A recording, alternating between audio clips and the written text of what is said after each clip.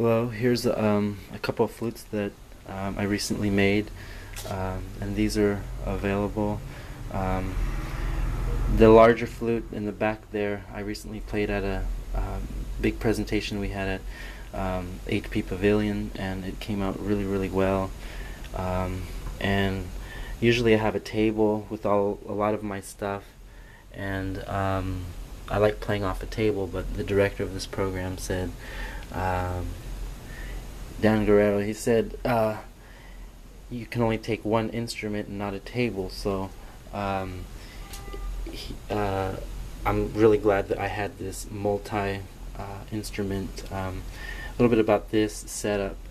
This is actually in the style, especially the larger one, of Javier Quijas Ishayot.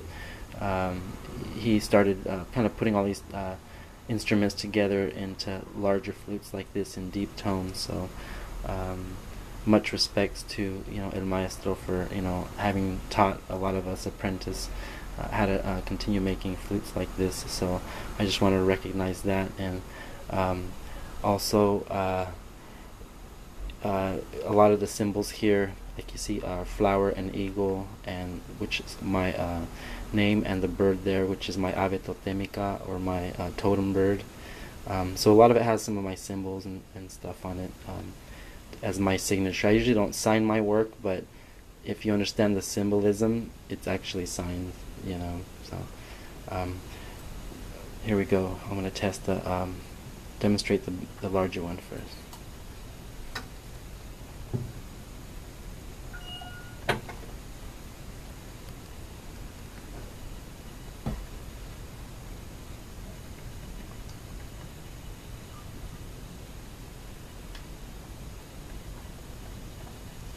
Here we go.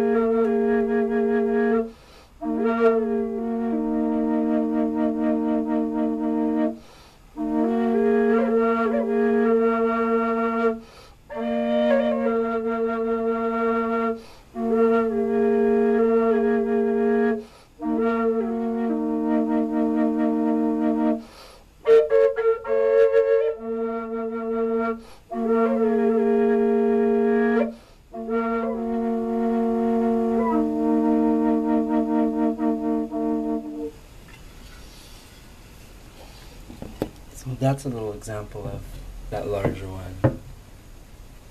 Kind of just takes you away there as you kind of connect with the flute.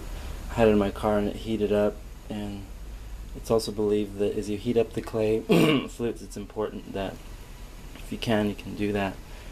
They actually kind of come a little bit more live, and there's more of a connection.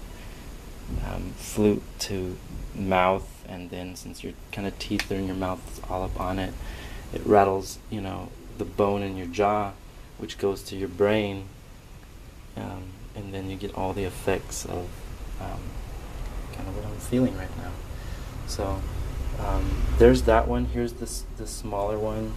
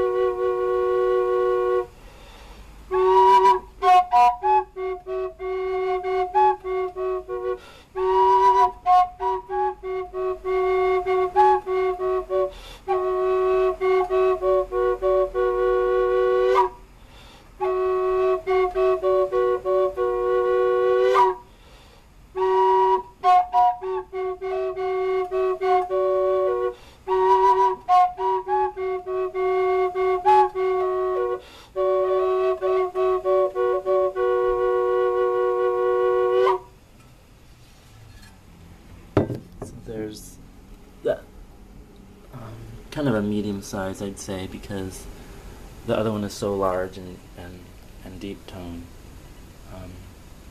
So feel free to let me know if you're interested in those, or if, you know, what your thoughts are about them.